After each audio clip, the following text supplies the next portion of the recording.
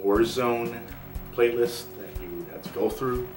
Had a similar mission structure to the Bermuda Escape mission.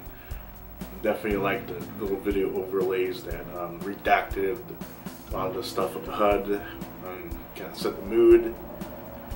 I wish it wasn't as signposted, but then again, it's Call of Duty, it's a mainstream franchise.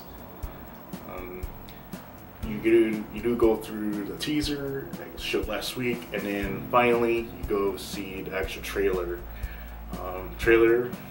It's basically a mood piece. Looks like it's set from the 60s to the 80s. Looks like James C. Burns is back as Woods, which is good. And that makes sense because it's not a reboot like Modern Warfare last year. And we obviously have more older weaponry like an M16A1, and you do get the little looking ACOG scope that you saw in the Black Ops games. There's also some news that it's going to have a branching paths like Black Ops 2,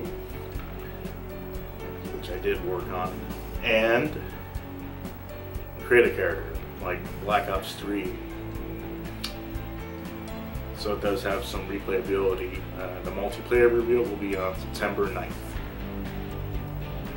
And it looks like a Warzone map.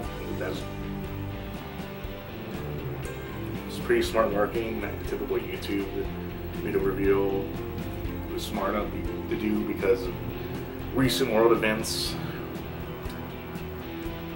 And overall, it's good that they're going back to what worked.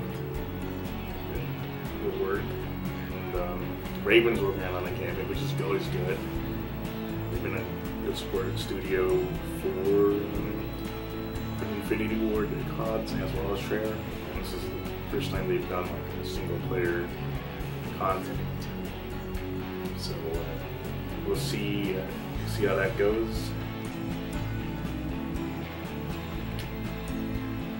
It's coming out November 13th, which looks like might be a week before the possible PS5 reveal, so the release date. So there's that. If you like this video, please like and subscribe, and I'll see you later. It's a quick video. Thank you. Bye.